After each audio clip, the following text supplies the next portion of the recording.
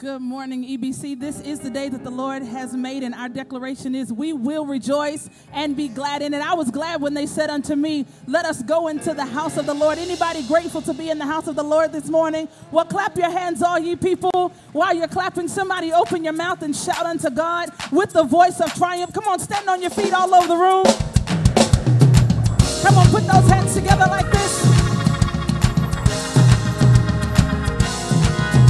Father, we magnify your name and we give you glory. Come on, everybody.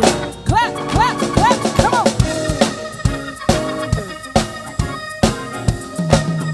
Let's lift it up here. Say, you're the Lion of Judah. Lion of Judah. You are the great I am. You are the great I am. You're the Lion of Judah. Lion of Judah. You reign over all the land. Reign over all the land. You're the Lion of Judah.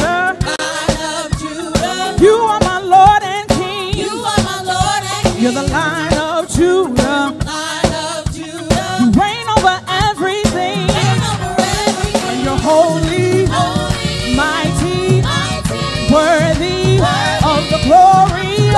You're holy, mighty, worthy of the glory. That's why I lift your name on high. I lift your name on high. I lift your name on high.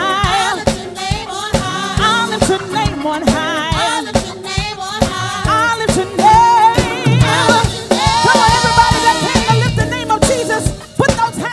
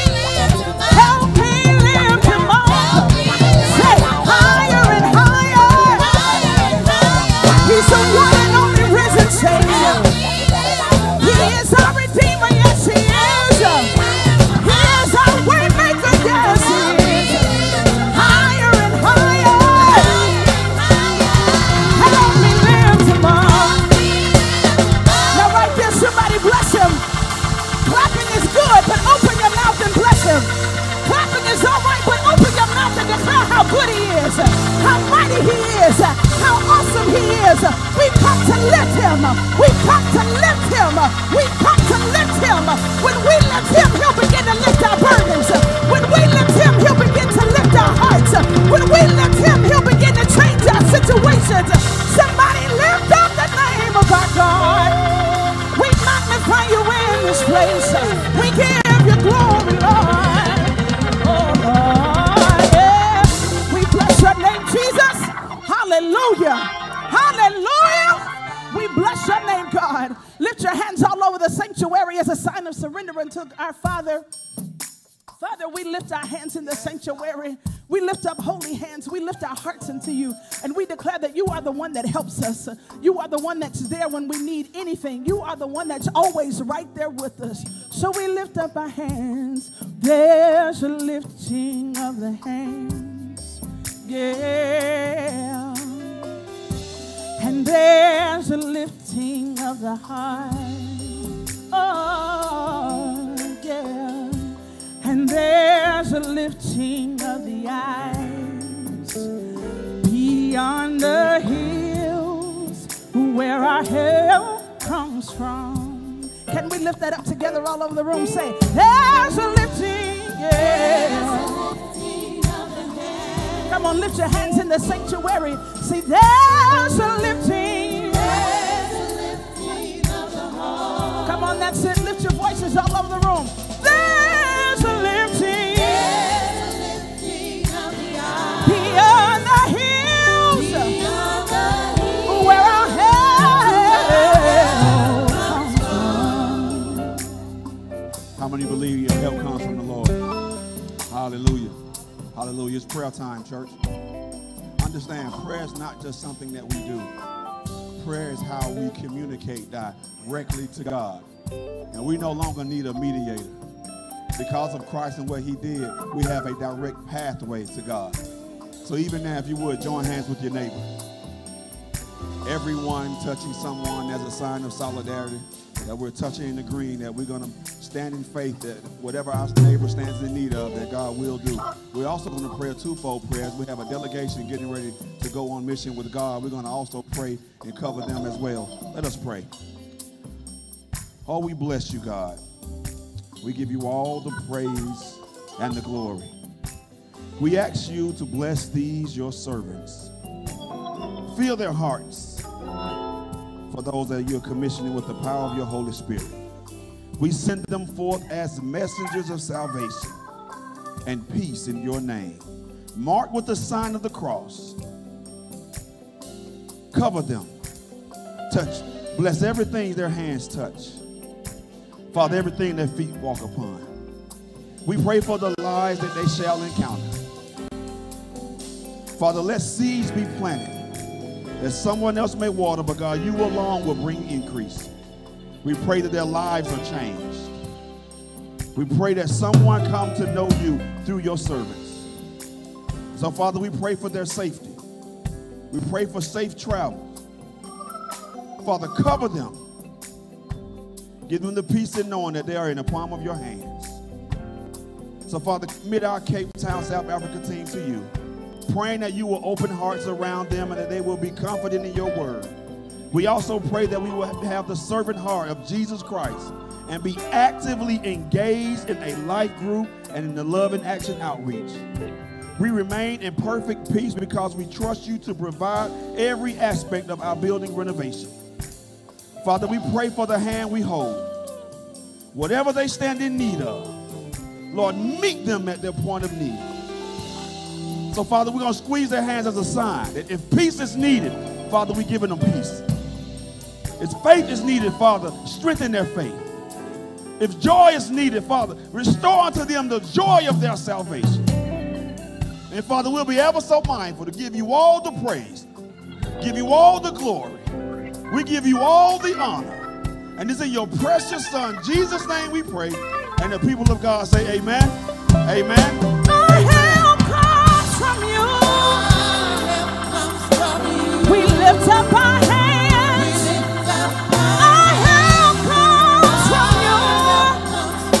So we lift up our hearts. Our help. We lift up our eyes.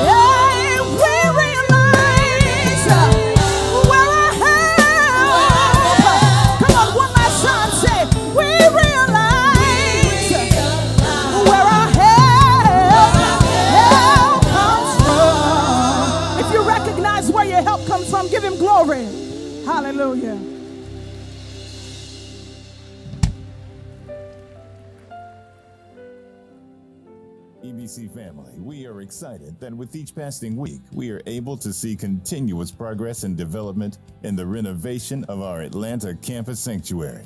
We are excited to announce that this past week, construction of the audio-visual booth within the sanctuary has been completed, and we have begun to install the theater seating within the sanctuary. It is our desire to complete this noble work of beautifying the Lord's house debt-free. But we need the hands of all our members and partners on deck. If you have yet to be a partner with us by way of a pledge, then we encourage you to partner with us today as well. It is our desire to have 100% participation from our membership as we have collectively embarked upon this journey of renovation together. Let's continue to follow the Spirit of the Lord as He leads us by His grace. Thank you for your continued support. And we pray God's blessings upon you as we assuredly go from dream to destiny. Ready, set, serve. Are you looking for a way to be a tangible expression of the love of Christ in the earth? Let us help you put love in action. Come, use your gifts and talents to bring a smile to the face of a child, to bring joy to the elderly, to care for the homeless, and much more on Saturday, August 31st. Let us help you make a difference in the world by making a difference in the community. Go to www.elizabethbaptist.org now for more information and prepare to put your love in action. Life groups are small groups of 10 to 15 people who meet weekly to spend time diving into God's Word while cultivating relationships. And at EBC, we want you to join us in this enriching experience. Sign up is as easy as click, click, click. Visit elizabethbaptist.org. Click Connect. Click Life Groups. Locate the life group you'd like to join. Search by EBC location, day, or type of life group you'd like to be a part of. Then click Current Registration to register for your chosen life group. What are you waiting for? Go ahead, EBC. Click, click, click, and join a life group today.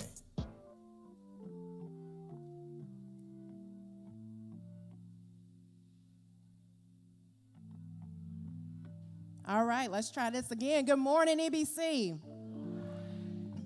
What if I told you that it's time for me to go out and put my love in action, says Jesus? Will you be my hands and my feet? What if I told you I needed more disciples, says Jesus? Would you be one, or would you make one? Love in action is just around the corner. And in my experience with love in action, it's been a vital component for me in my relationship with Christ and growing in the Word with Him, and also in developing my relationships with those within my life group. About a week or so ago, I had a young lady in my office. I was conducting an interview with her, and at the end of the interview, she asked me a question. I gave her an opportunity to ask a question, and she asked me, she said, "How is it as a business owner that you feel so comfortable with displaying your love and your faith for Christ? I see these scriptures on the wall, and how is it that you feel so comfortable doing that?" And I thought that was a strange question. I'd never received that question before. So after I answered it and I went home and thought about it, I really thank God for blessing me with Elizabeth Baptist Church and our church family, and growing me and strengthening me in Christ through the relationships that I have through Love in Action, and also through our life groups. So just wanted to come and bring you a word today to tell you that it's still plenty of time to sign up for a life group. It's also time left for you to connect with Love in Action, and there's 18 different opportunities available to connect and serve. Our next Love in Action will be held on Saturday, August the 31st. And if you would like to join and participate in either a life group or Love in Action, you can do so by going to our church's website, going to the mobile app, and clicking to connect to sign up and register.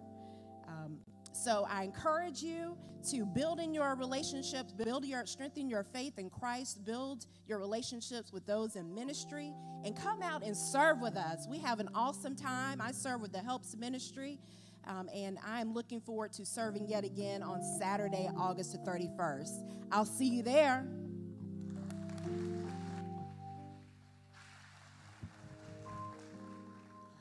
Good morning. Need you to do me a favor. If you got your purse or a bag or something in the seat, can you kind of move it forward so we can kind of squeeze in? We got more people that want to come in and worship. Amen. Amen. Amen. Listen, if you're visiting us for the first time, why don't you kind of wave your hand? Today's your first time. Oh, my God. Yeah. Well, on behalf of Dr. Craig Oliver Sr. and Lady Oliver and the entire Elizabeth Baptist Church family, I want to extend a heartfelt welcome and greeting unto you. At our church, we are leveraging technology. So what we would like you to do is go ahead and pull out your smartphone. And we want you to text the word guest, it's on the screen, to 404-800-1593. Text the word guest. What's going to happen, you're going to get a direct message from our pastor's heart directly to yours, acknowledging your presence here today. You're also going to get a link to a sermon of one of his that he's preached that is going to bless your life. So once again, we want to welcome you here today. Now, here's what I want you to do. I want you to stand to your feet, everyone. In the same spirit of worship we just had, I want you to take the time and greet at least 2 or 3 of your neighbors that you do not know.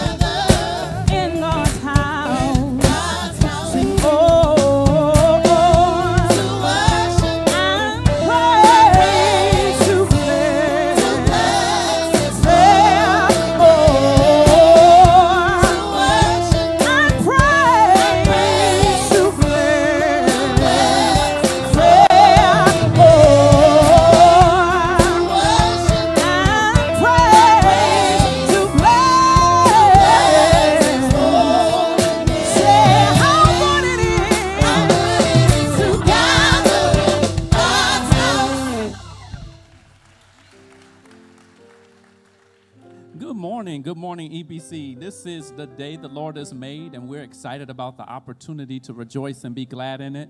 And we truly thank God for this opportunity to stand before you.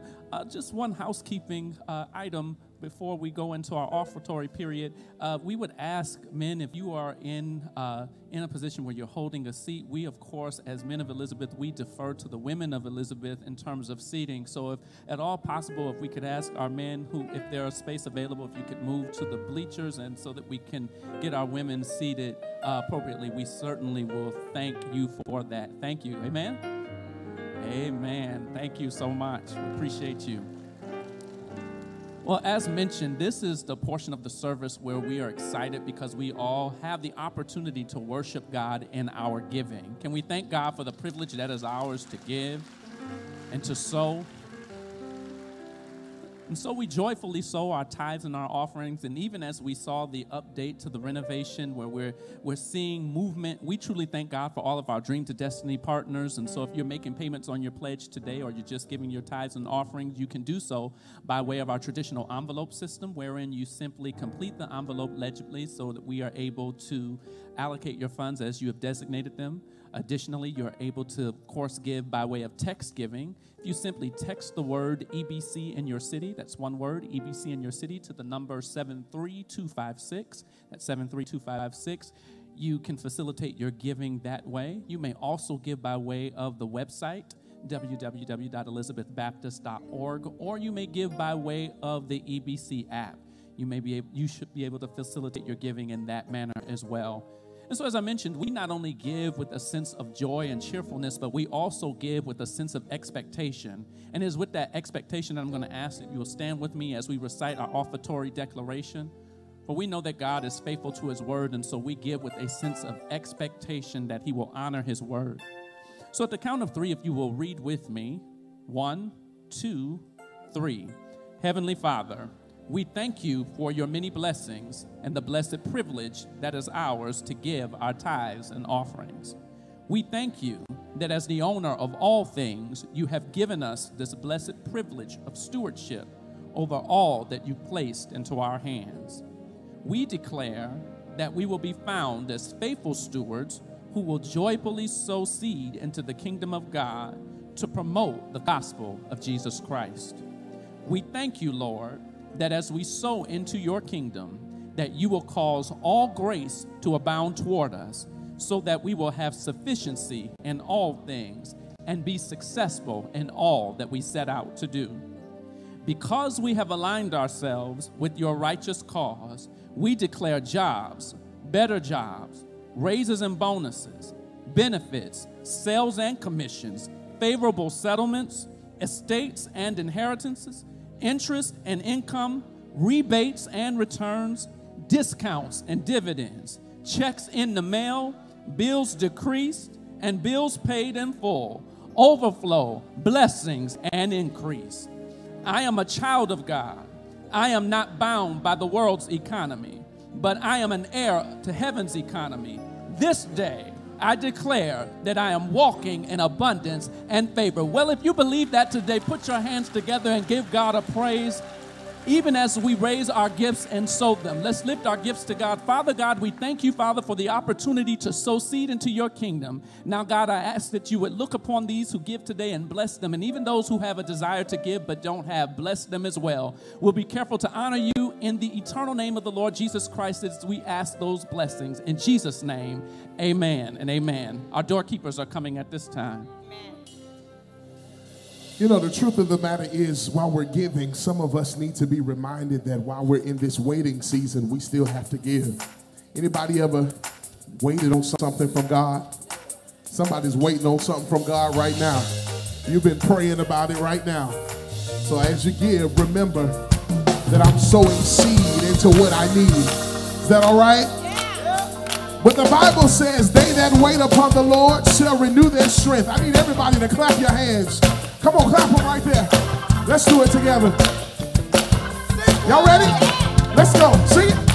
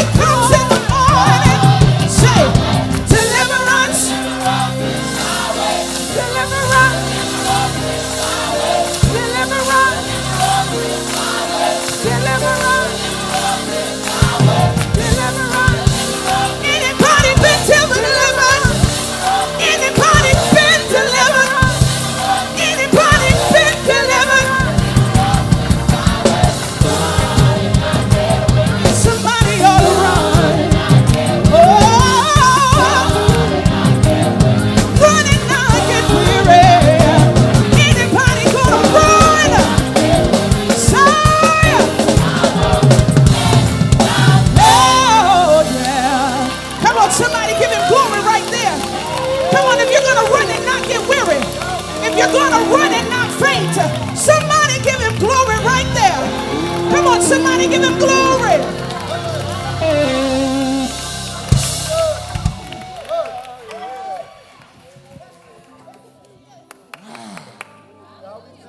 If I wait on him, I'll have all that I need. Somebody's going to go through the week thinking, what am I waiting on for real? What have I been praying about? And some of us have been watching others get blessed, watching our loved ones, watching our co-workers get the blessing that some of us think we deserve. But I want to encourage somebody today, because the blessing you get might not come in the form that you think it's supposed to come in.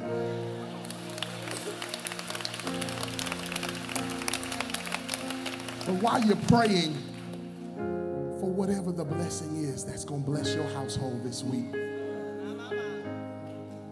God, however you want to do it, just bless me.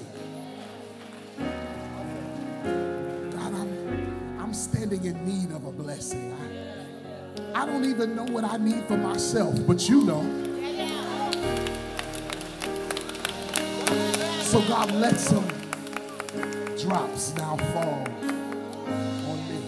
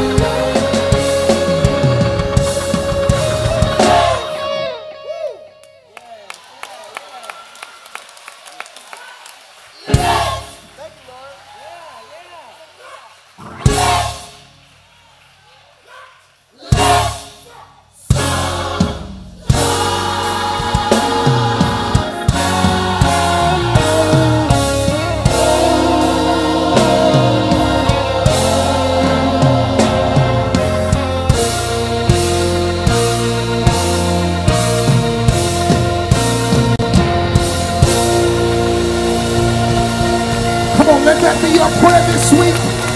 Lord, let some drops, I need some of your drops to fall on even me. I know I don't deserve it. I know I didn't act like I was asking. But Father, let your drops of blessings, let your drops of peace, let your drops of joy, let your drops of love, let your drops of comfort, let your financial drops, let your mental drops. God, I need you to drop in my household. God, I need you to drop in the hospital. God, whatever you want to do, drop it on me. However you want to bless, put it on me. I'll take it. Wherever you want me to go, I'll go. However you want me to get it, even me.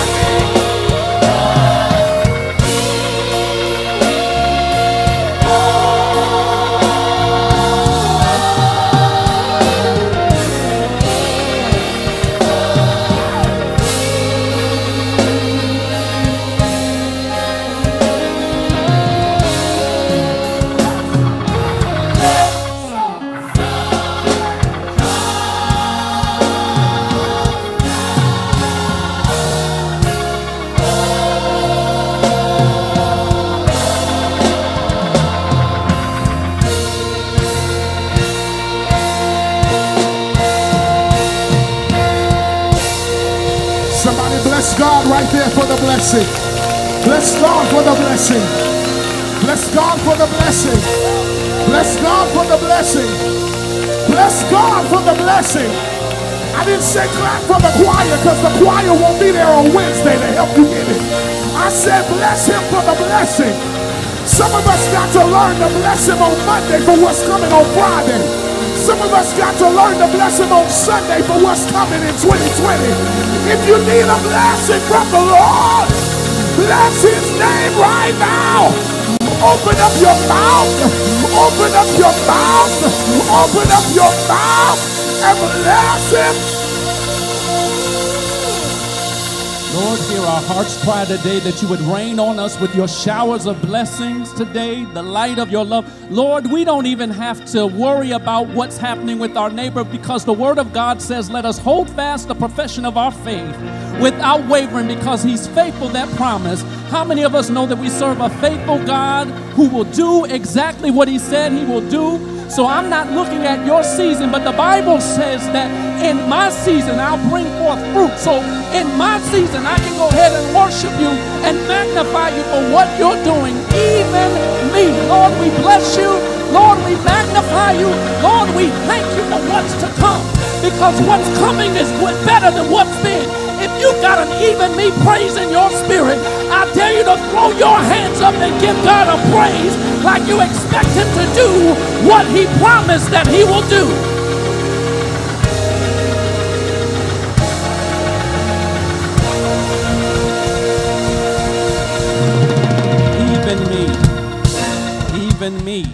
Even me.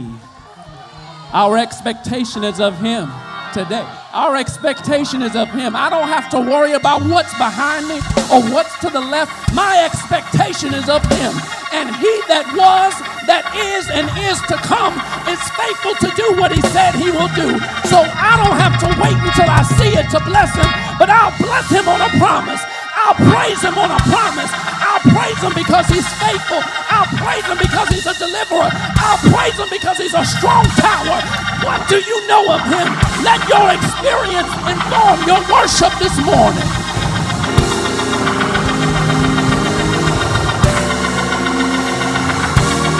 Hallelujah. Hallelujah. Hallelujah. Hallelujah.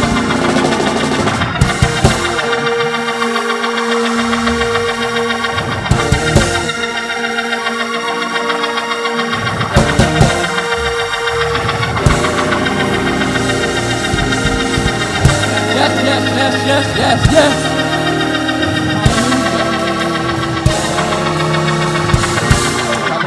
Hallelujah. We've got to get into the Word of God today. We've got to get into the Word of God.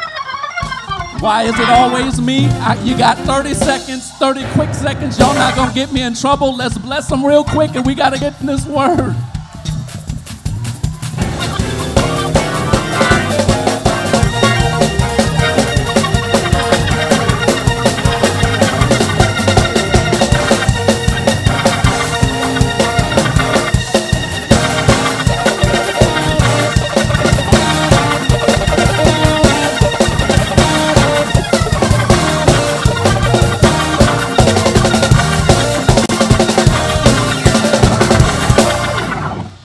let's bless the Lord. Let's extend our hands and give him a wave offering this morning. Let's thank him. Let's thank him. Let's thank him.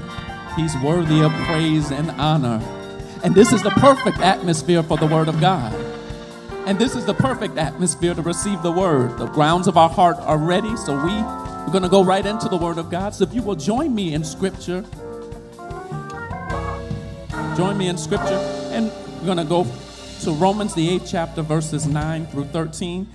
And before we do that, we also want to thank God for the Gordon High School reunion, people who are worshiping with us. Let's thank God for them this morning. We appreciate you. We celebrate you. On behalf of Dr. Craig L. Oliver Sr., we welcome you here, and we thank you for your presence. Well, let's get into the word. Romans, the 8th chapter, we'll commence reading at the 9th verse. And it reads, "You, however, are not in the flesh, but in the Spirit. If, in fact, the Spirit of God dwells in you. Anyone who does not have the Spirit of Christ does not belong to him. But if Christ is in you, although the body is dead because of sin, the Spirit is life because of righteousness. If the Spirit of him who raised Jesus from the dead dwells in you, he who raised Christ Jesus from the dead will also give life to your mortal bodies through his Spirit who dwells in you. So then, brothers, we are debtors not to the flesh, to live according to the flesh. For if you live according to the flesh, you will die. But if by the Spirit you put to death the deeds of the body, you will live." And for our time together, we'll talk from the subject, Lord, renovate me, the new you. Let's look to the Lord in prayer. Father, we thank you for your presence already showing up, Lord. We thank you, we honor you, Father. In this atmosphere, God, we ask that you would change hearts, change lives, Father, and bring someone to salvation today. We'll be careful to give you honor and glory in the eternal name of the Lord Jesus Christ and for his sake. Amen. You may be seated in the presence of God. And once again, we thank God for his presence. As you all know, concurrent with the renovation of our Atlanta campus, we have embarked upon a journey of spiritual renovation wherein collectively we have sought that God, by his grace, would renovate our lives for the better. Now, along this journey, we have recognized that if we're going to experience true renovation, we must acknowledge that the skill set required to renovate our souls exceeds our own ability. It exceeds our capacity. How many of us know here today that you don't have what it takes to renovate your soul? But what is required, what is needed, is the power of the Lord himself to come in and do a work of grace in your life. Again, we don't have the ability to renovate ourselves, but it is the power of the Holy Spirit working in us that allows us to navigate this terrain. Moreover, we recognize that if we're going to be renovated in our lives, it not only requires truth with ourselves, about ourselves, but we must ask God and seek him for an inward change. See, a surface change is when I make changes on the outside, where I dress it up just to look the part. But how many of you know you can look the part, and you can even act the part, but if your inside is unclean, if your inside is not consistent, you're merely doing just that. You're looking the part and you're acting the part. It is the grace of God that allows us to experience true renovation from the inside out.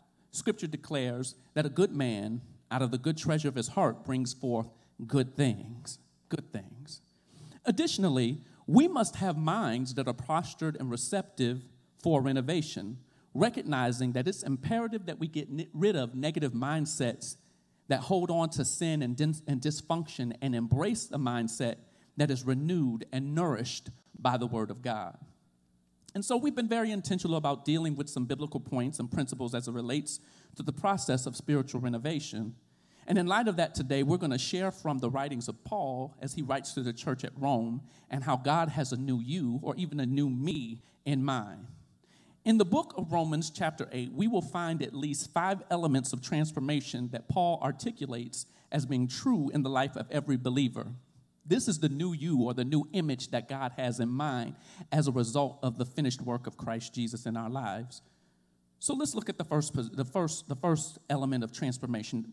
Right off the bat, first element of transformation is found in Romans the 8th chapter and the 9th verse, and it reads, "You, however, are not in the flesh, but in the Spirit, if in fact the Spirit of God dwells in you."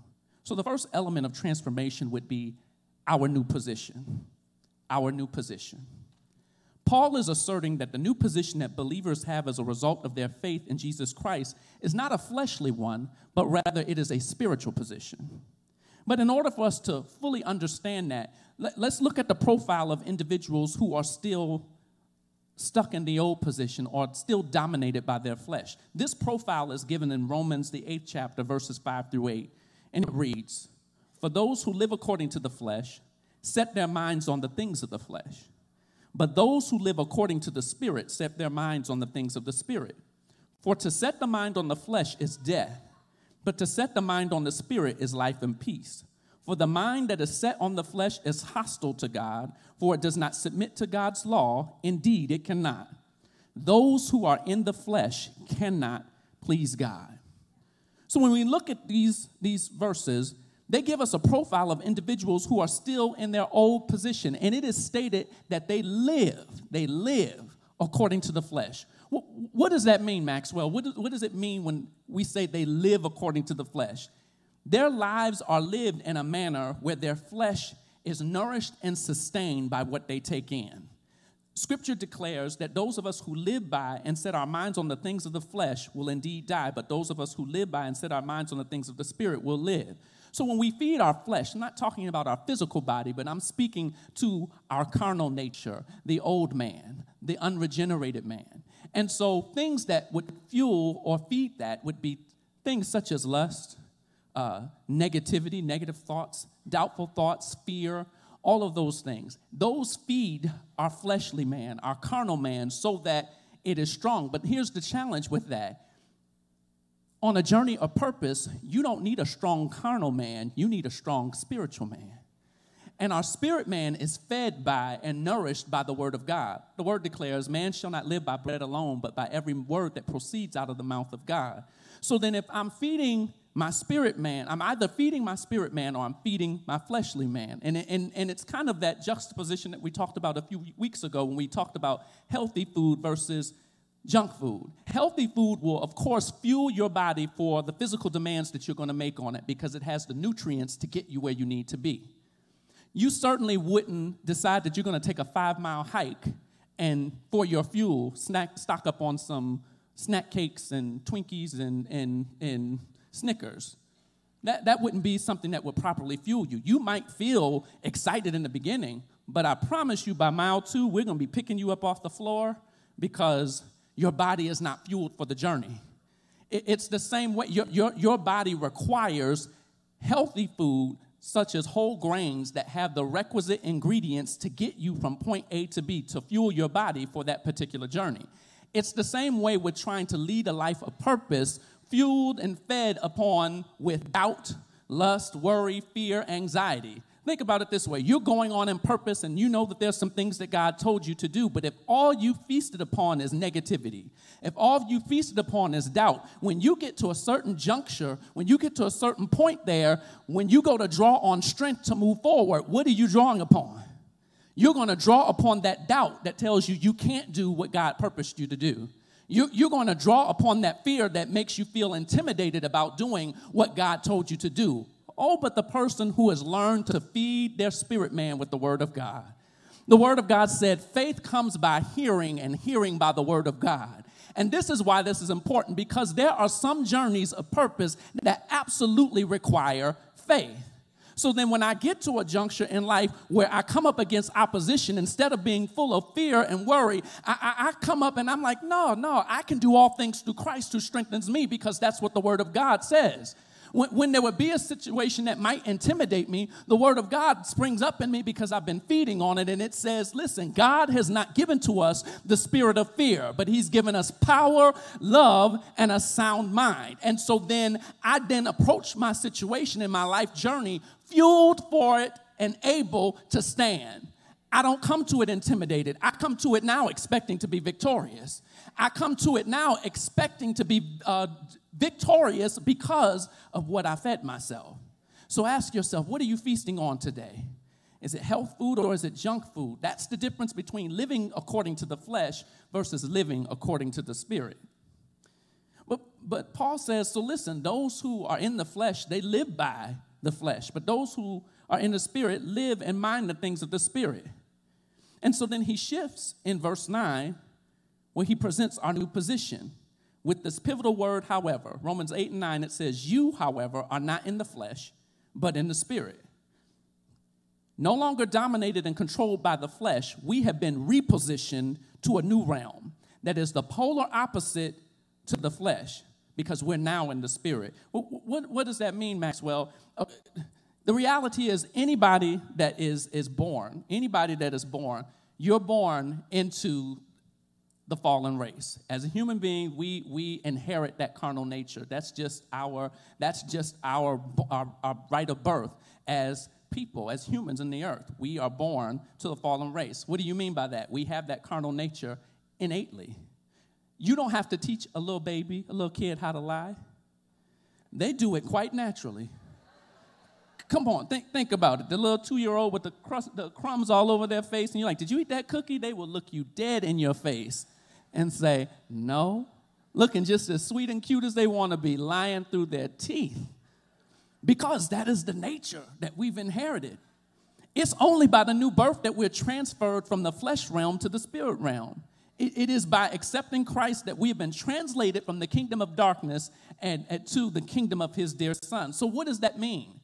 As a result of our faith in Christ, we have been transferred from a place where we are dominated by the impulses of our flesh and now transferred to a place where we enjoy freedom by his grace. Romans 6:6 says, our old man is crucified with Christ, that the body of sin might be destroyed, that henceforth we should no longer serve sin. What this means is we have literally been released from the dominion and the power of sin. What does that mean? That means you now, when we're in Christ, we have the power to say no. We no longer have to live according to what our flesh dictates to us. Now, prior to Christ, if your struggle was anger, when your flesh told you to pop off, guess what? You popped off. If your flesh told you to just go in, tell somebody, that's what you did. You know, there are some people, listen, I throw people out. That's what I do. You come up in my house acting crazy, I toss you out. That's what we do. Because you were living according to your flesh. However, when we've accepted Christ, now we are released from that pop-off spirit. We no longer have to, we now have the choice to say, no, I'm going to make a choice. I'm going to put that under subjection. I'm going to operate after the Spirit. Now, we don't always make that choice. Any witnesses in the building? But you have the power to do it. You do have the power to do it. We have been transferred from bondage to freedom. We have been transferred from darkness to light. We have been transferred from being mastered under the law to being covered by his grace. We have been transferred from being guilty outside of relationship with the Father to being declared righteous in accordance with his great grace. Romans 8:1 says, there is therefore now no condemnation to them who are in Christ, who walk not after the flesh, but after the Spirit. I now have an immutable relationship with the Father that the enemy can't do anything about as a result of the finished work of Christ Jesus. I don't know about you, but that's good news. That's good news. That's good news. There is nothing that the enemy can do to pluck me from the hands of God. Nothing that he can do. That's good news. I know some people get excited about houses and cars. I get excited about the fact that I am permanently in relationship with the Father. Permanently. It's from that space that we can say Romans 8:15, for you have not received the spirit of bondage again to fear, but you have received the spirit of adoption whereby we cry, Abba, Father. We can now cry out, Daddy.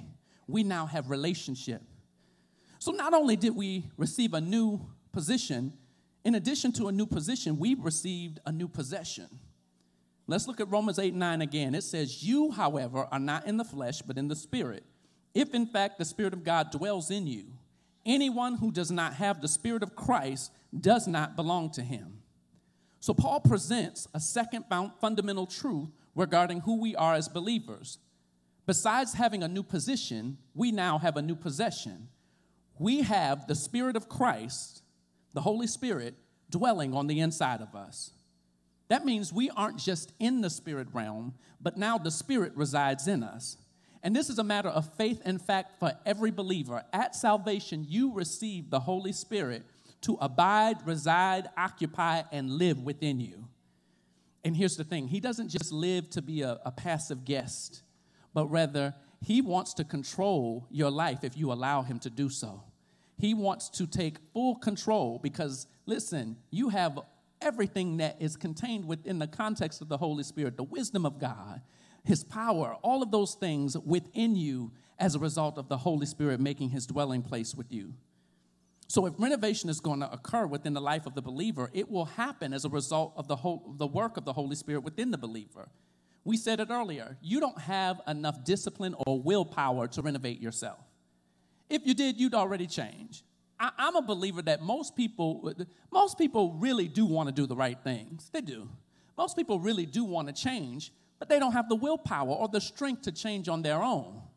We require the Holy Spirit to do within us and for us something that we could never do for ourselves. But here's the beauty of it. He resides on the inside of us to do just that. He resides in us to do just that, but we're clearly dependent upon him. John 15:4 says, "Abide in me, and I in you, as the branch cannot bear fruit by itself unless it abides in me, in the vine. Neither can you unless you abide in me." We can't process any type of renovation. We can't make any type of changes without the work of the Holy Spirit. And the ministry of the Holy Spirit in the life of believers is presented in Romans 8. He's there to minister to us. Let's look at some of the things that he does. The first thing that he does is outlined in Romans 8:2. He sets us free. The word of God says, "For the law of the Spirit of life has set you free in Christ Jesus from the law of sin and death." We are no longer slaves to sin. Secondly, he comes, the Holy Spirit, he dwells within us to renew and refocus our minds. Romans 8:5 says, "For those who live according to the flesh set their minds on the things of the flesh, but those who live according to the Spirit set their minds on the things of the Spirit." He comes to lead us. Romans 8:14, "For all who are led by the Spirit of God are sons of God." Now listen, God will lead us. The Holy Spirit will guide us into all truth. He will lead us away from sin toward God. But here's the stipulation. You've got to follow. You got to follow. Now, let me give you an example. Have you ever been sitting in your home and the telephone rings and you look and you see the caller ID and you look at your phone and you're like, oh, and the Holy Spirit and on the inside, don't take that call. Don't take that call. Where the disobedient people at who click accept anyway? When you accept it and then disaster, a drama, or something that you didn't want to happen follows, and you say, man, if I'd have just followed my first mind. No, it's really if you had listened to the Holy Spirit. He was trying to lead you, but you didn't follow. Another case in point, have you ever been in an intense conversation, argument? Have you ever been in an intense conversation with someone, and they say that one thing that you have the most epic clap back for? You're like, ooh, I'm about to get you. Oh, you start smiling while they're talking. You're like, I got you. I wanted you to go there. And the Holy Spirit says, don't you do it. And you're like, and you can't resist it. So you just go ahead and slam them. The Bible says a soft answer turns away wrath. Then the wrath ensues, and you ask yourself, how did I get here? Again, if we follow him, he's leading us, but we have the responsibility to follow. We have a responsibility to follow. The fourth thing that he does is he assures us. That's the ministry of the Holy Spirit. He's not in there just for kicks. He's in there because he has a ministry. He assures us. Romans 8:16 says, the Spirit himself bears witness with our spirit that we are children of God. In other words, it's not based upon me feeling like I'm wonderful and feeling like I'm a child of God, because there's sometimes when you don't feel like you're a child of God. But it's the Holy Spirit on the inside confirming and affirming that you are connected. And then the fifth thing that he does, he helps us. He's the helper.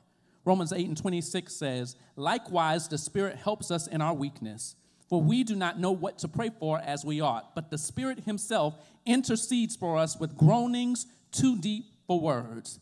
Let's drill into that a little bit. When life becomes too much, when it becomes too burdensome, we have the gift of the Holy Spirit on the inside of us interceding for us. That's an amazing thing. Listen, it's wonderful to call your prayer partner because, listen, I want my prayer partner to pray with me. And it's wonderful to call your brothers and your circle of friends to pray for you. But there is something about knowing that the Holy Spirit itself is interceding and beseeching on your behalf. Because here's the thing. The Holy Spirit is able to do what no other can do. See, the Holy Spirit is able to translate when you don't even have the language because you're hurting so bad. You don't have the language or the words to say what you need to say. It's inexpressible, but all you know to do is cry out and to cry. But it's something about the gift of the Holy Spirit that is able to translate those tears, translate those thoughts, and communicate them to the Father in a way that's in alignment with His perfect will. I don't know about you. It's one thing to have Deacon so-and-so and brother so-and-so and sister so-and-so praying for me, but I'm excited about the Holy Spirit interceding for me. He intercedes for us. He is our regenerator. He is our renovator. But let's move forward. He is not only, we are in Christ, we not only have a new position, we not only have a new possession, but we have a new power. A new power. Romans 8:10 says, but if Christ is in you, although the body is dead because of sin, the spirit is life because of righteousness. Let's zoom in on that phrase. Christ is in you. That is the power. That is the resource. That is what we have to lead this life. The Christ in us, the anointed one, Christ on the inside of us, living inside of us. That's the resource. That's the power that we have access to live this life. Christ said, I come that you may have life and life more abundantly. This is the interesting part here. Isn't it amazing that we can have Christ living on the inside of us, yet relegate ourselves to lead lives of defeat, depression, dissatisfaction, and despair? We just said that Christ, the anointed one, is on the inside of us, but we're leading lives of despair, defeat, depression, and dissatisfaction. And this is a challenge not only for those of us within the faith, but for those of us outside of the faith. Think of it this way. A friend of mine was addressing a group of theology students back when I was in college many years ago, and he spoke to the lack of demonstration of faith and power and even joy that often fueled the fire of disbelief in those who were outside the faith. In short, he was saying, listen, they're not necessarily disputing what's in the Bible.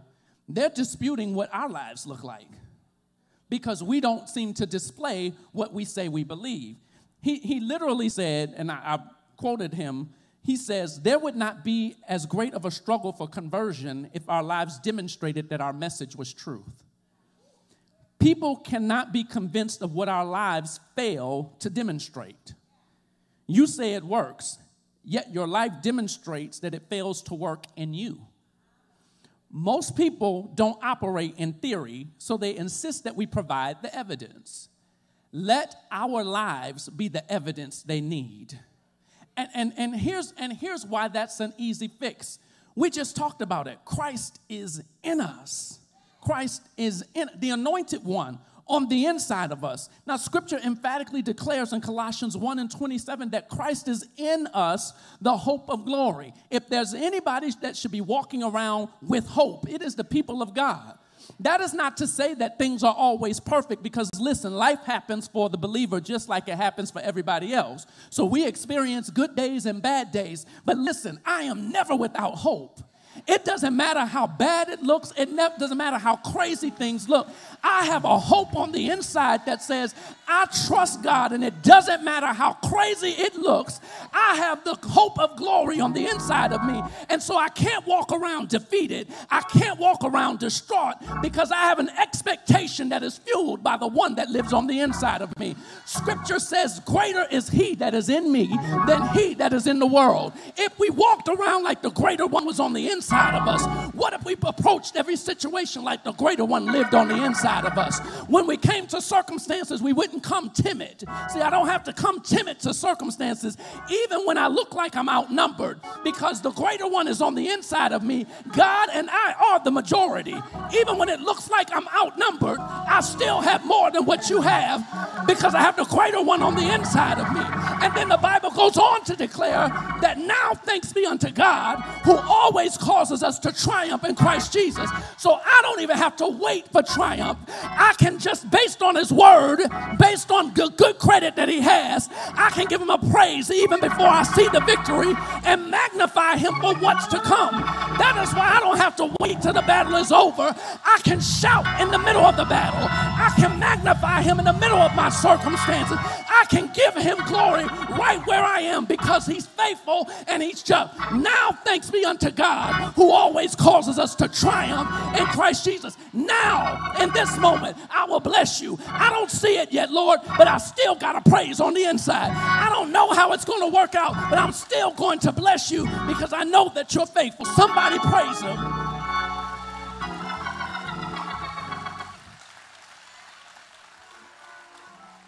That is the power. That is the power that we have on the inside of us. Christ Jesus, the hope of glory. So in this new life, we have not only received a new position, not only a new possession, not only a new power. I love this one, a new prospect. Let's look at number 4, our new prospect. See, it's wonderful to be kept in this life, but what about what's to come?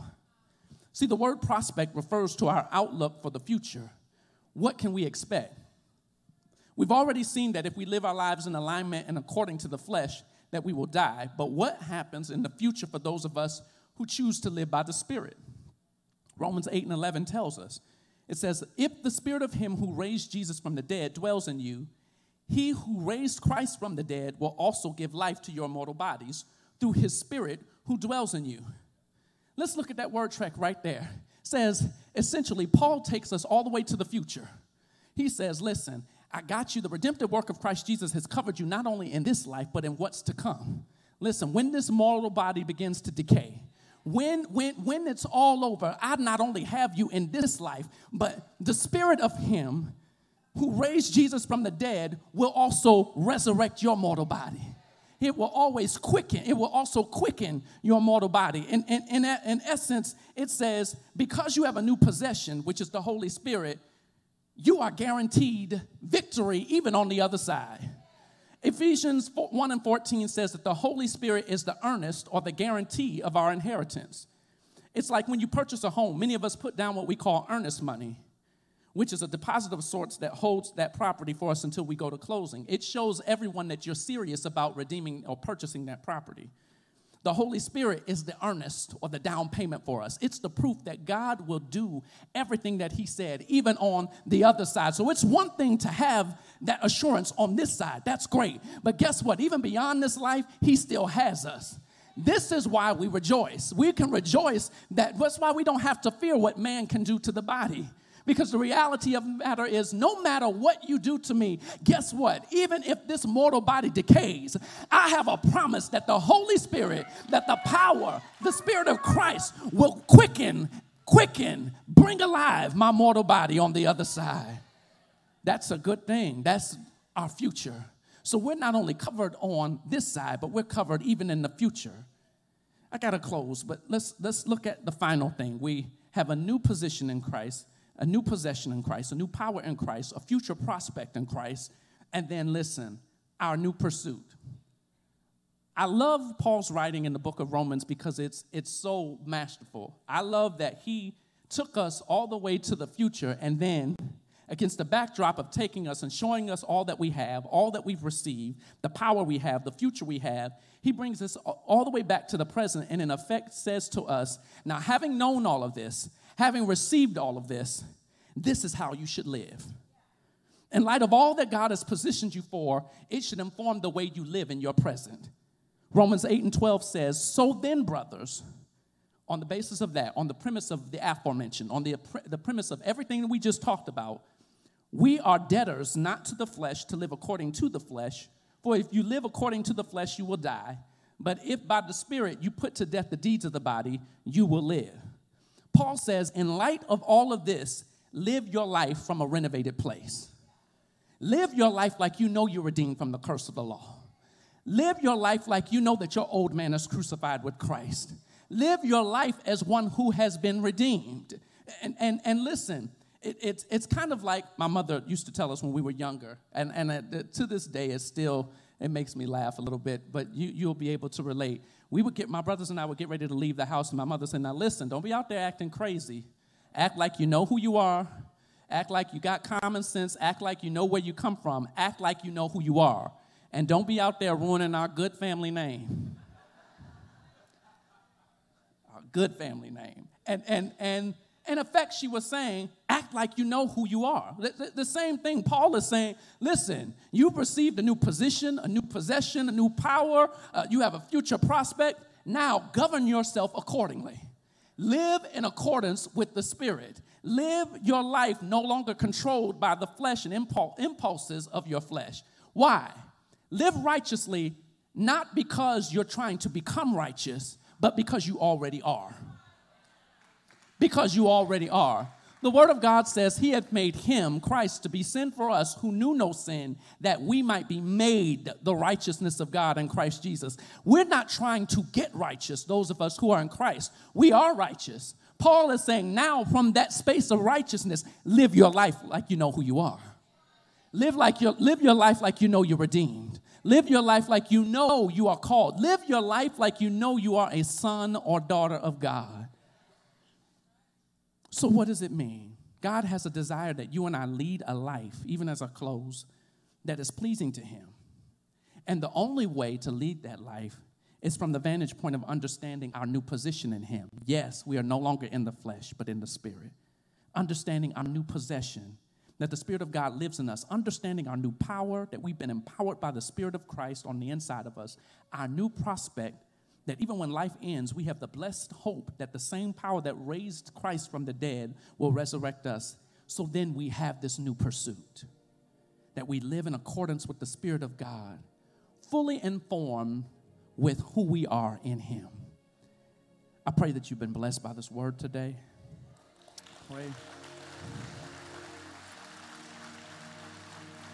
I pray that you are encouraged to live out this life in righteousness because it's who you are. And so, Father God, we thank you for what our ears have heard. We thank you, Father, for this time together. Lord, we even thank God for the person who does not know Christ and the pardon of their sins. God, we ask that they would be challenged and convicted today, Father, that they would see the necessity of you in their lives, Father. Father, we thank you, Father, for all of these things, Father. Even as we extend this invitation, we bless you, we honor you, Father. We trust you with the results, Father. We trust you to give the increase. We'll be careful to give you all of the glory and all of the honor in the eternal name of the Lord Jesus Christ and for his sake. Amen. If you will stand with me at this time, we're going to extend an invitation to those who don't know Christ and the pardon of their sins. And not only so, but those who desire church membership. EBC isn't a perfect church, but we serve a perfect God. And we thank God for the leadership of Dr. Craig L. Oliver Sr. and Lady Cleo Oliver, who are leadership. They are leadership worth following. And so we offer Christ to you today. And if that speaks to you today, you can meet me here at the altar, even as our music ministry comes. Tell me who can stand before us when we call on that great name. Jesus, Jesus, precious Jesus, we have the victory. Oh, tell me who can stand before us when we call on that great name. Sing Jesus, Jesus, Jesus, precious Jesus, we have the victory. Can we thank God for our sister who came here today? Come on, Elizabeth, let's thank God for her today. We recognize that it took a lot of courage for you to come from where you are, But we are firmly believing that this is a pivotal moment in your life where God is going to do something amazing. And so we are excited to have you join us. On behalf of Dr. Craig L. Oliver Sr., our senior pastor, and Lady Cleo Oliver, and even the EBC family, we would like to welcome you here. We thank God for you. Our workers are going to take you. They're going to minister to you in a more detailed way and pray with you. But we just want to thank God for you one more time. Let's thank God for our sister as she follows our worker.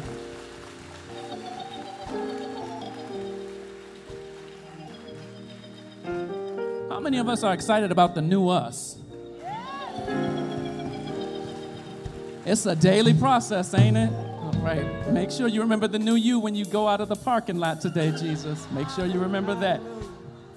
Right before we say the benediction, I want to remind everyone of two things. The EBC Crusaders are presenting the 2019 EBC Softball Fun Day. We want to encourage you to join them that Saturday, September 14th at 9 a.m. at the Atlanta Southside Sports Complex. You can text the word at Play EBC to the number 81010 to register to play, to coach, or volunteer. And listen, we're looking for co-ed teams, so please sign up. And then lastly, the Single Adults Living in Truth, our SALT ministry. Singles, where you at? Well, alrighty then. They have the SALT Conference, which the theme, Intentionally Winning in Your Season, at EBC Atlanta, Tuesday, September 24th, and Wednesday, September 25th. The guest speaker will be none other than Pastor John Ramsey, Sr. of the New Life Worship Center in Indianapolis, Indiana. Please come out, join us. We would love to have you there, and we thank God for you. Let's look to the Lord for our dismissal. Father, we thank you for what our ears have heard today, Father. We thank you that, Father, this word will stand up strong in us throughout the week, God. Now, Lord, may your grace, your joy, your love, your peace rest, rule, and abide with us all henceforth, now and forevermore. In Jesus' name we pray. Amen. God bless you all.